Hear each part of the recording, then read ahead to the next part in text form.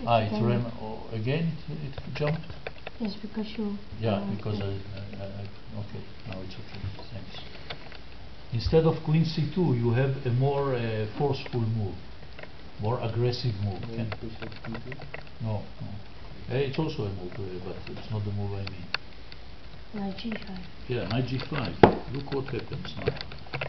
Knight g5. It's the threat is very clear, yes, because we are threatening. And queen f3. Yeah, and maybe even after queen h5, g6, queen f3 is even stronger.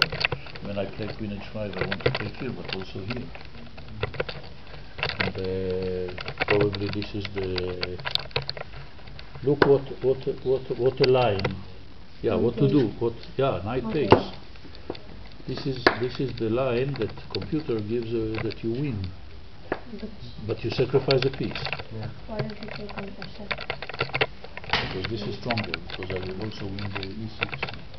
I mean, take back and check.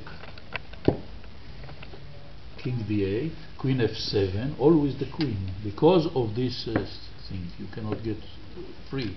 It will cost a piece. And when I got such an advantage, then I like to get the piece back and have a winning position, because the king is, I mean, no Zusammenwirken, no coordination, no harmony. Yes. So let's see the variation just that I wrote with the help of Mr. Fritz or Ritka, I don't remember, one of them. Queen f7, knight c6, queen takes e6, and this is a piece down, but probably a winning position for white, because it's not so easy to make to set the pieces free. Plus, these two guys are very strong, so it's a piece down but a game up.